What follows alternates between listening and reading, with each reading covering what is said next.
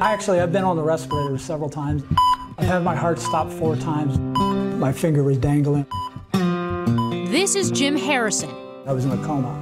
I went into acute respiratory arrest twice. He spends a lot of time in the hospital with work-related traumas, what you might call reptile dysfunctions. No. Go behind me. Yep. Go behind me.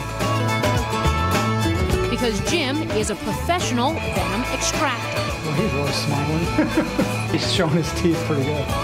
Jim spends his days wrangling the world's deadliest snakes in the Kentucky Reptile Zoo, the tourist attraction / research facility he runs with his wife. It's home to the largest collection of venomous snakes in the world. The last bite I had was from a South American rattlesnake, and I had descending paralysis within minutes.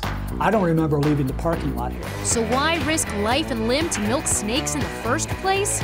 To help mankind, of course. King cobra venom is being used for 2 things: pain medication research.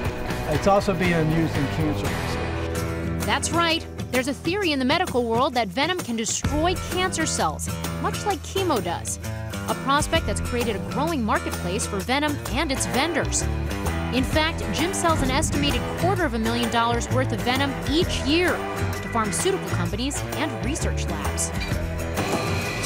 King cobra venom runs about $100 a gram. But raising 2,000 snakes has its costs as well. In addition to the zoo's standard expenses, Jim spends a whopping $25,000 a year on mice. Because, well, snakes gotta eat. It's not something where you're gonna get rich quick. No, you're not. On average, snake milkers earn around $30,000 a year. But Jim, well, he's far from average. He's chosen to pump all of his venom earnings back into the zoo, leaving himself with a paycheck of absolutely nothing. There's a reason I don't take a salary. I do it just to try to save lives. Most people, when they think of venom, they think of death. When I think of venom, I think of life. I basically volunteer my life to save other people's lives.